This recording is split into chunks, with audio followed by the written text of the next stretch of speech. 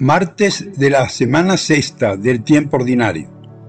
Aprendizaje permanente en convivencia con Jesús. Marcos 8, del 14 al 21. Tengan cuidado con la levadura. Los discípulos habían olvidado de llevar panes y tan solo tenían un pan en la barca.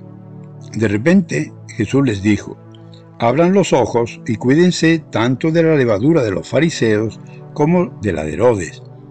Se dijeron unos a otros: la verdad es que no tenemos pan. Jesús se dio cuenta y les dijo: ¿por qué están hablando que no tienen pan? ¿Todavía no entienden ni se dan cuenta? ¿Tienen la mente cerrada? ¿Teniendo ojos no ven y teniendo oídos no oyen? ¿No recuerdan cuando repartí 5 panes entre 5,000 personas?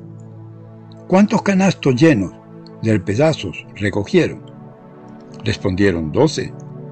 Y cuando repartí los 7 panes entre 4,000, ¿cuántos cestos de sobras recogieron? Contestaron: 7. Entonces Jesús les dijo: ¿y aún no entienden? Los discípulos tienen mucho que aprender y Jesús aprovecha todas las circunstancias para enderezar sus torpezas. La postura de los fariseos le ha dejado a Jesús mal sabor de boca y advierte a sus discípulos que se cuiden de la levadura de los fariseos y de la de Herodes.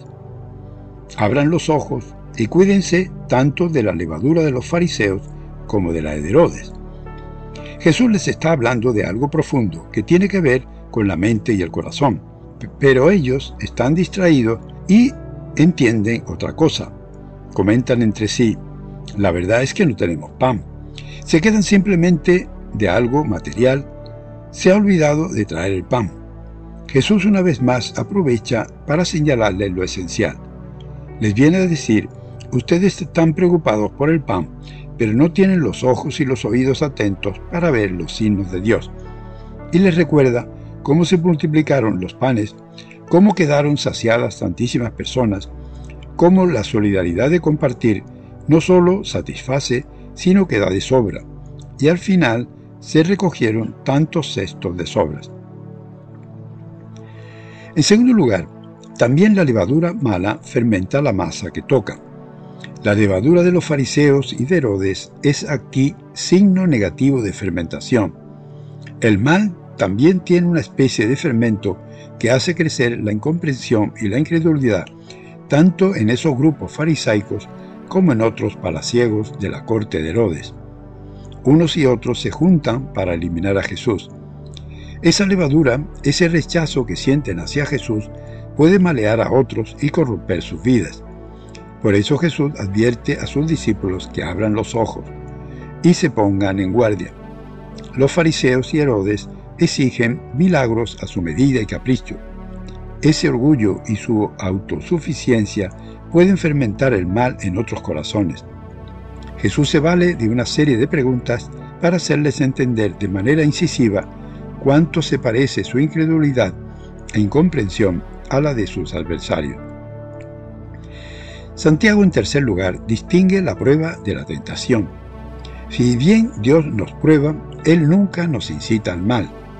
Permite que a veces seamos tentados por el mundo, el maligno, la carne, pero no que seamos tentados sobre nuestras fuerzas. Dichoso el hombre que soporta la prueba, recibirá la corona de la vida. Cuando alguien se ve tentado, no diga que Dios tienta. Él no tienta a nadie. Para madurar en nuestra fe y en nuestra vida de seguidores, necesitamos también nosotros mucha cercanía y convivencia con Jesús. Muchas veces podemos enfrascarnos en nuestros servicios pastorales, distraídos como los discípulos en muchas otras cosas, pero sin comprender en profundidad el mensaje de Jesús. Necesitamos su interpelación directa, dejando que Él nos pregunte como a los discípulos: teniendo ojos, ¿ustedes no ven?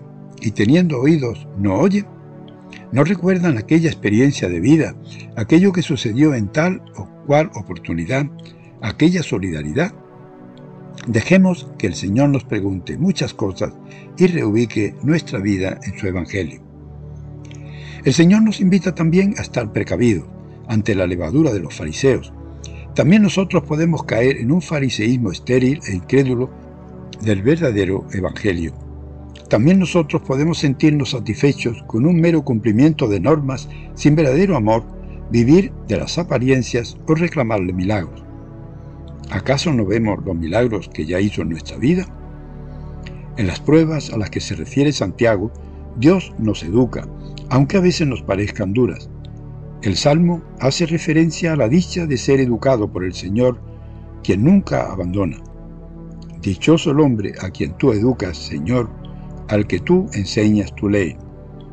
Cuando me parece que voy a tropezar, tu misericordia me sostiene. Cuando se multiplican mis preocupaciones, tus consuelos son mi delicia. Les saluda y bendice en el nombre del Padre, del Hijo y del Espíritu Santo, y Mariano.